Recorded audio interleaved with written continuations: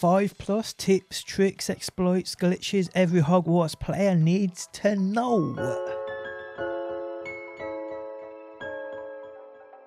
Now if you guys do enjoy this video and want to see more Hogwarts Legacy, make sure you subscribe and turn those notifications on. Also leaving a like really helps me out. Okay, so today guys, I bring you 5+ tips and tricks you need to know about this game.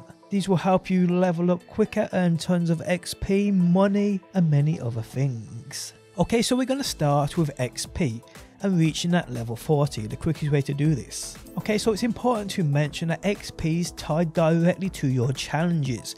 The only way you can get to a level 40, which is max level in this game, is to complete every challenge in the game. Yes, I know this is kind of hard to believe, but it's true. For instance, if we look in challenges guys, we can see it says defeat 100 dark wizards. Upon you doing this final challenge guys and unlocking this trait, you will get no more XP for defeating wizards after this point. Same goes for those dugbugs, same goes for those goblins and every other enemy in the game. You will earn XP from said enemy until you unlock their represented challenge. Once that challenge is done, you will no longer earn XP from them. And this isn't just enemies you can defeat too. These are quests, this is exploration, this is field guide pages, this is room of requirements stuff. Every single challenge here has XP tied to it. So yes, the only way to get to a level 40 is to complete these challenges. So keep an eye on them. Okay, so how about earning fast XP? I mean, yes, we know they're tied to challenges, but what tips and tricks can I give you guys to earn quicker XP so you can level up faster? Well, obviously doing quests will earn you XP, and also doing the many exploration challenges scattered around the map will also give you XP. Things like popping balloons, things like the landing platforms, things like the Merlin trials, these will all give you XP. But in my opinion, the quickest way you can earn XP is by doing those combat challenges. And that means defeating certain enemies, and the fastest way to defeat certain enemies in no time at all is those battle arenas.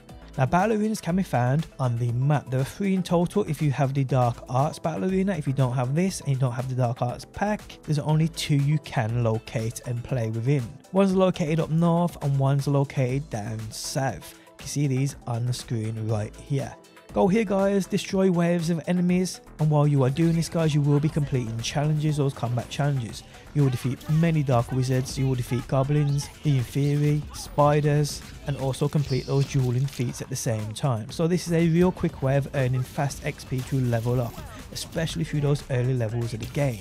And at the same time guys, you will also unlock traits for doing these, cosmetics for your gear. So yes, get these done. These are definitely, in my opinion, one of the quicker ways to earn XP. Now a trick you can use here guys is changing the game's difficulty settings. If you put this on a story difficulty, there's more or less no challenge from enemies within this game. And that means when you're in those battle arenas, you're just going to wipe out waves without having any trouble whatsoever. It makes no difference to the XP gains either. Again, XP is tied to your challenges. Changing the game's difficulty will not change anything in regards to XP. Now another way to earn quite a bit of XP, so around 1800 to be precise, is to capture those beasts. Now if you've progressed the game to get yourself the room of requirement, and you've then progressed Deek, if you haven't done this, do this, progress Deek, and he'll have a quest for you called the Elf, the Knapsack and the Loom. Complete this quest and you'll get the Knapsack. The Knapsack means you can go around and collect those beasts. There's actually guys an easy way to earn XP from collecting beasts if you haven't done it already, because there's a total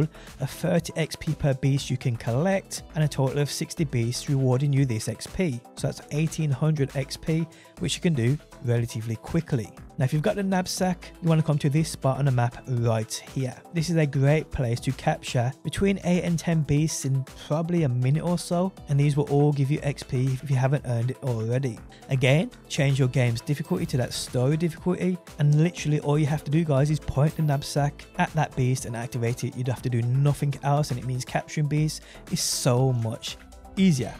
Now to reset these beasts, people, all you need to do is capture all of the beasts within this area, fly away from this area, reset time of day in your map menu, and then come back guys and the beast will have reset. So yes, 2 easy ways to earn a ton of XP in the game. Otherwise guys, it's all down to your challenges. Okay, so what about money? What about that gold? What about that galleon? Well, again, capturing these beasts is by far the best way to do this. And well, if you have that knapsack like I've already explained, this is rewarded to you for completing the quest of the Alfred knapsack and the loom. And once you have this knapsack, it means you can collect beasts and then go ahead and sell them. And then you want to come to this puffskein den right here. So come to this puffskein den, people, and capture all of these little puffskeins. Make sure you've caught every one of them.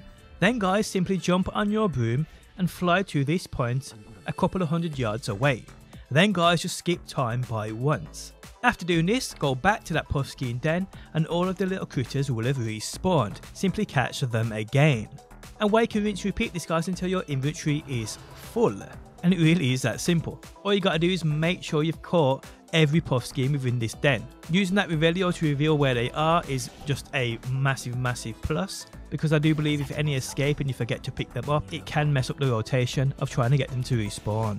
And you can rinse and repeat this guys until your inventory, your beast inventory is full. Now eventually this beast inventory will get bigger, so you can hold up to like 40, probably a bit more of these beasts at once, so you can earn a ton of money doing this. But yes, once that inventory is full, simply head to the Brood and Peck vendor within Hogsmeade. Here guys, you can sell all of these beasts for 120 gold each. Now another way you can earn plenty of money, and this is more or less an AFK sort of thing if you want to do other things, and that is by breeding numerous pets. Now if you've gone through Deek's entire quest line, which means you have completed the mission for him of Phoenix Rising, you will have unlocked 4 vivariums within your room of requirement. Now each one of these vivariums can hold 4 breeding pens, so that's 16 breeding pens. So if you have 16 sets of parents, it means you can breed 16 babies every 30 minutes. This means you can earn roughly 2,000 gold, 2,000 galleon, well actually it's about 1,920 to be precise, every 30 minutes, which I know it's nowhere near as good as the farm I've just spoke about, but it's still decent if you're doing other things. So yes, if you want to do this, you will need to purchase the breeding pen from the Tomes and Scrolls vendor within Hogsmeade, and you will need plenty of moonstone, which I'll talk about in a second, to set all these up. It doesn't matter what beasts you have, all babies sell for the same. So what about moonstone? How can you get fast moonstone? I mean, if you want to do up your room of requirements, if you want to do up your vivariums, what methods can you use to get plenty of moonstone? Because you're probably going to need it. Well, firstly, when you unlock the room of requirement, you will be taught about many of these spells you can use to define your experience with editing your room of requirement. And you will learn about the Evanisco spell. What this does is it allows you to use this spell on certain objects and it will turn them into moonstone, only within your room of requirements though. But if you walk around within your room of requirement, every single painting, wall decoration, lamp, chair, rug, all can be turned into that moonstone. Now if you take about 5 minutes doing this, you can earn easily 500 plus moonstone for this. So that's an easy way to get a nice chunk of moonstone to start. Another thing you can do is buy the refineries from the Tomes and Scrolls vendor within Hogsmeade, set them up within your room of requirement, and these will give you 10 moonstone every 10 minutes. You can conjure a max of 3 of these, so that's 30 moonstone every 10 minutes, which isn't bad going, but you will have to stand around because it won't continuously make this. You have to pick up the 10 before it starts on the other 10, so it's a bit of a pain in the ass, but hey, it's free moonstone at the end of the day. But there is guys a much better way of getting moonstone, and you will earn, well, a max of 999 in probably about 10 to 15 minutes. And this is how you do it. On screen now guys, you want to come to this point on the map, which is far left of the North Hogwarts region area, and you want to come to this Flue Flame. Now from this point guys, you can run a route and earn an absolute ton of that moonstone, and you'll see me running this route on screen now. Now once you get to the end of this route, people, simply fast travel back to that Flue Flame, the Coral Ruins Flue Flame. From here guys, you need to skip time 6 times because you need to skip 3 days. If you skip 3 days, all of these materials will have respawned. So you need to go into your menu, people, and skip time 6 times. Skipping it once only changes 12 hours, so skipping it 6 times will change it 3 days. Then guys, you can simply run this route again until you're maxed out on those moonstone, and it really is as simple as that. Rinse repeat until you've got enough.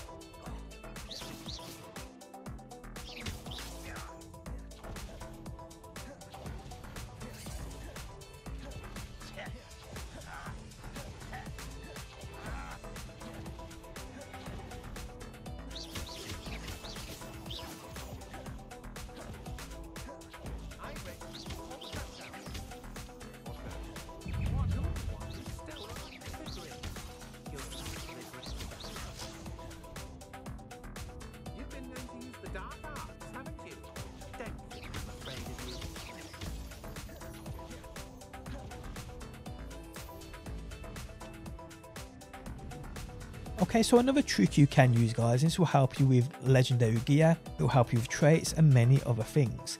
Now, scattered around this whole open world map, there are plenty of these legendary chests, so keep an eye out for them. These guarantee you those legendaries. But there's a trick you can use to give you a guaranteed legendary that you need. For instance, if you desperately need a neckwear legendary or a cloak and robes legendary, there's a way to guarantee you get these, and it's simple.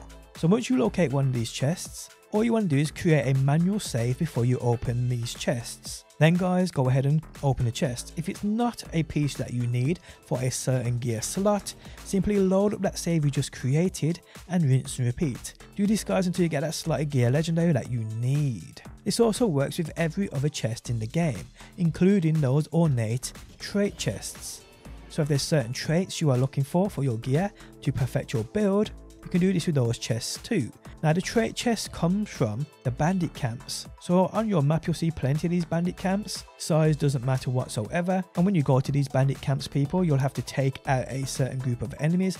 Once you do this, you can loot that ornate chest, which guarantees you a trait. But if you use that same method here, guys, creating a manual save before opening this chest, if you then open a chest and don't get a trait you want, you can simply reload up that save you just made and keep opening the chest until you get that trait that you need. Now, these chests will drop traits from tier 1 all the way up to a tier 3. It is random, but obviously once you have that trait, it's locked out of the loot pool, so traits get easier and easier to unlock, so keep that in mind. Now, lastly, people, are settings I want to give you guys to make this game a more enjoyable experience, especially if you play on console with that controller. So go into your settings, guys, and go down to display settings. In my opinion here, these are absolutely a must. You want to turn off motion blur, turn off that depth of field, you want to turn off this chromatic aberration, and you want to turn off film grain.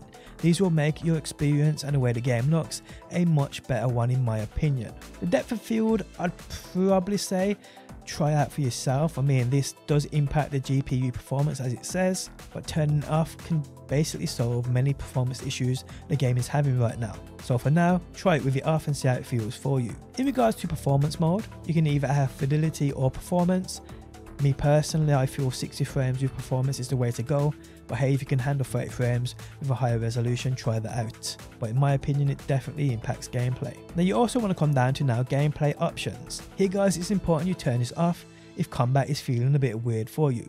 Camera relative targeting. When this is on, which is default, select active targets with the camera. When it's off, select active targets with the movement stick. Grants off-screen enemy targeting. Now, if you've ever noticed when you're in a battle and you're aiming for one enemy and it just hits the other, that's because this is on. Turn this off, guys, and you'll 90% of the time hit that enemy you're trying to focus on, which is massive in regards to that target, and it does make a massive difference. Now, when I first started playing this game, the controls felt weird, the camera sensitivity felt weird, aiming felt weird, everything felt weird, and I quickly spent my first hour or so adjusting my settings, and these are the ones I've come to now to absolutely love. The game feels perfect for me with these. Now, with these, what I would say is you can copy mine, see how it feels for you, or you can slightly adjust them a little more. Aiming sensitivity I didn't touch, and neither did the aim acceleration. I've left these, I believe, as they were, but the camera acceleration, the camera sensitivity, and the follow camera speed, all I adjusted slightly upwards. So try these out, guys, and see how they feel for you.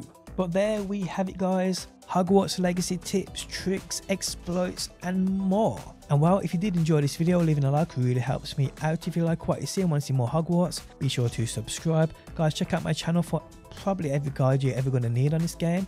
And hopefully, people, I will see you on that next one.